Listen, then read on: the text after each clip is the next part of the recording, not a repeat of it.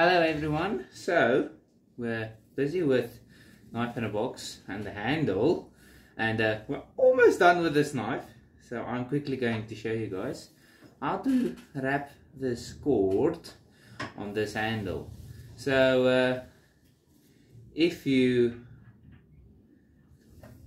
take this cord and just measure the half, so make sure 2 points meet each other, just get the half of that.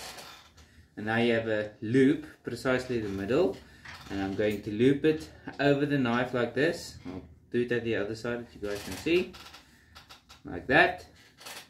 So just halfway around, and then remember the top part of this knot is going to stay at the top at all times. I'm now going to show you what I mean.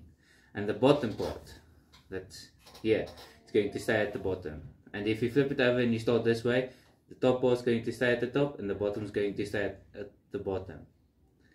So I'm going to loop it over like that, so it just makes a knot like there. And then I'm going to try and make this pattern as tight as possible, meaning I'm going to try and make sure the paracord is as close as possible to the previous knot that I made for this pattern. So just to make sure that there's as little gap as possible. So with both like that, I'm going to take them across. So the top is going to come at the back.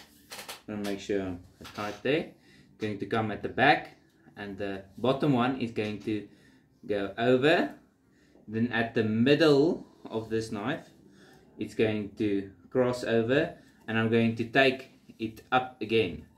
So the part that was at the top at the beginning is now also again at the top, and the part that was at the bottom at the beginning is also now at the bottom. And now all I'm going to do is take the paracord over and under, and now just make the same knot at the other side. So just going to twist it, that the top is back at the top and the bottom is back at the bottom. And now I'm just going to press this knot as tightly as I can forward, so I have as tight knot as possible. And remember, keep tension on this, do not let it slip. So I'm going to show you again. So top is at top and bottom is at bottom. Going to cross over and make a cross, and then take the top back to the top and the bottom back to the bottom. Cross over and make a cross, and then take the top back to the top and the bottom back to the bottom. Now I'm just going to press it back there, and I'm going to take the top over and the bottom under to the other side. And now I'm just going to twist it again and press my knot as far forward as possible. Make sure everything is tight as possible. Make sure these knots are as closely in line as possible. If you have messed up, just untie it to where you have messed up. See, I just want this knot to be a little bit more down, and all I'm going to do is press it back again, and then I can go back. So if you make a mistake, it's not the end of the world. You can go back, and now I'm happy with this knot being in line. I'm going to take it back again, and all I'm going to do now is, when I'm here, the other side, make sure this side is precisely in line. These knots are in line, and twist it, go back top. So now you can already see the pattern that's forming, and this is going to give us some meat at the sides of the knife, because it's this paracord. You can unwrap it and use it at a later stage, but I would rather not do that unless it's really necessary. You can also swap out the paracord, use another color, and see the bottom's there. Going to twist it, bottom stays at bottom, and going to put it in line. Going to push this forward. See, so try to fill up all those gaps, and it does make a small gap, but that's okay. And then twist that back, push it forward. Okay.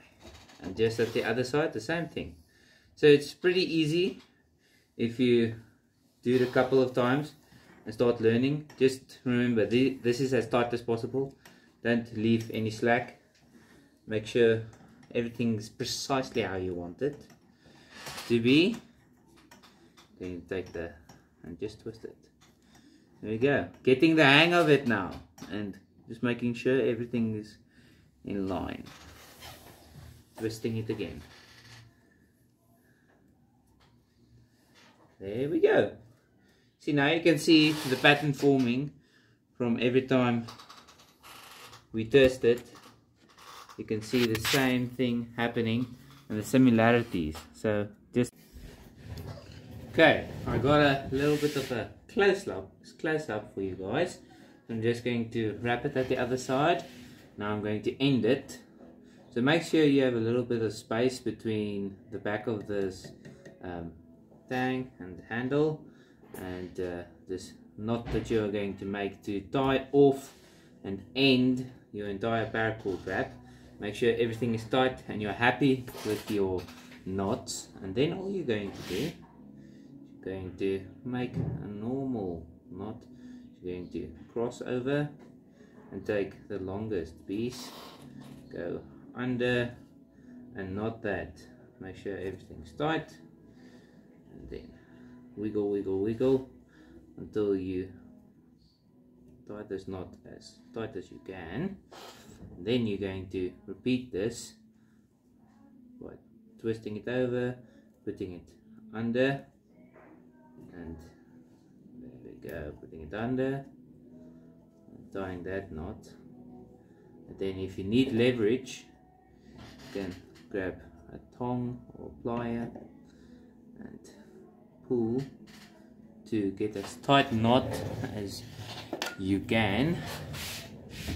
So I'm going to grab under, going to grab top, and just pull with both these pliers as tight as possible. Squeeze that. Make sure when you make this knot, you can't take the knot and go over this part, because then your knot is going to become loose. So make sure you can't pull this knot this way, it goes over. So I'm just going to take that bottom, take the top, and pull it as hard as I can. There we go. I need to show you how to cut this off and end this now next. Okay, so I'm just going to cut off the excess. I'm going to leave about a ½ centimeter of the excess paracord on both sides. Let me just cut it off here. Use sharp scissors, not dull scissors like me. There we go. See, if you have made your knife now, you can easily also cut things, not use dull scissors like me. Almost there. There we go. Now I'm just going to take a lighter. I'm going to use pliers just to get my fingers away. Do not want to burn. And then there we go. Just burn off there. Do not burn too much, just slowly. Then I'm going to use the pliers just to squish that a little bit. Make sure all the loose pieces are all there. As you guys can see, there's the loose pieces that are fluttering, and that's a nice stump. So just going to do the same at the other one, just until it makes like a bubble. Blow out if it makes a fire. You do not want a fire. Just squish it. You can use your fingers, but you are probably going to burn and get sore, so do not do that. Okay, and then I'm just going to take that, squish it both sides. If you need to, just go back with the lighter. And last, I do not want to take this handle off, so I'm going to use a little bit of super glue and just put a few drops on it, on my knot, to make sure this knot does not come loose again. Not by choice. Yeah, just 2 drops, and all the, just going to put the extra one there, an extra one there, in all those crevices, just at the knot, and let it dry now.